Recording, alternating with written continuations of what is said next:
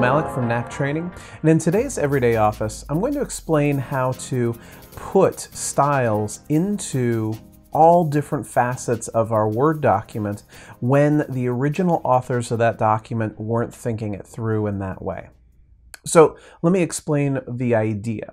Right now, I have this text here that's labeled an introduction, and this is a heading within my document. And I can, if I zoom out here, I should be able to see other headings as well. Supernova special situations, supernovas and star clusters. But every time I go to one of these headings, one of these things that is definitely the head of a section within my document, and I highlight it, I look up here in the top right-hand corner at my styles, and I notice, as far as Microsoft Word is concerned, this is just all the normal style in this document. And the problem with that is that what happens when I decide that the text of an introduction and the text of supernovas and star clusters and so many of these other ones need to be updated in some way, need to be bolded or need to be a different size.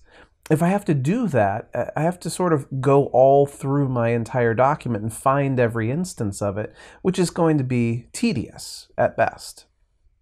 Painful, really painful at worst.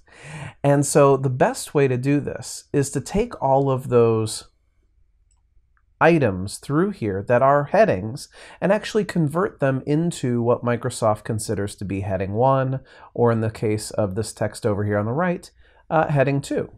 Now, to do this, the fastest possible way is to identify what is common about my headings. And you can see here that the text of an introduction is 18-point text, and supernovas and star clusters is 18-point text. Supernova special situations, this second level heading, is 14-point text. And as I go through here, I'd be able to see the exact same thing over and over and over again. 14-point text for my second level headings and 18-point text for my first level headings.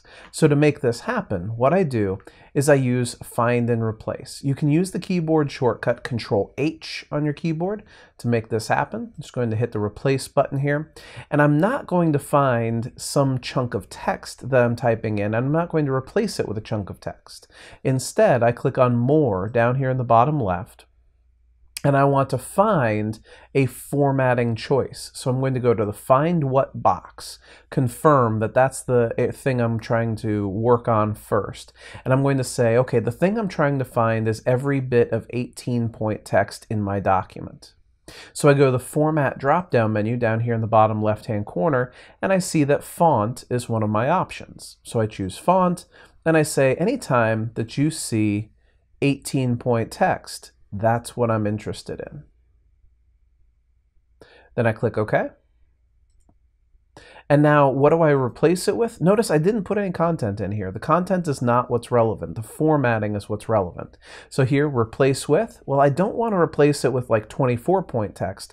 What I want to do is I want to go to Format and choose Style, because I'm specifically going out of my way to apply that heading 1 style. So I choose Style, I choose heading 1, and I click OK.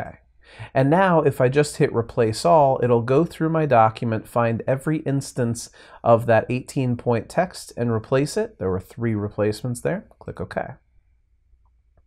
Now I'll do the same thing for 14-point text. I'll go here to Find What, choose Format, then Font, choose 14-point font as the thing I'm interested in, and click OK. And replace with is not heading 1, but now heading 2. So I go replace with, click on Format, choose Style, replace it with heading 2. There it is. Click OK. And replace all. And 2 replacements were found. So now I'm going to close this off, and the thing that always gets people is they want these things to look a particular way. So you can always go to any one of these things, right click on heading 2 and say update heading 2 so that it looks like what I've got selected, and you can highlight anything that should be a heading 1, right click on heading 1, update heading 1 to match it so it looks like what I've selected.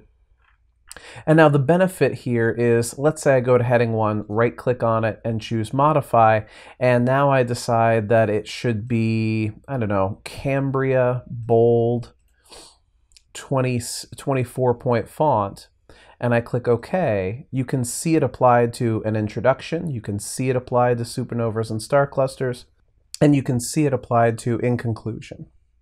Again, right click on heading 2, modify it. Let's say it's Cambria, bold, 18-point font, click OK, and everything that was that heading 1 now has that formatting choice. It's a much smarter solution to the problem.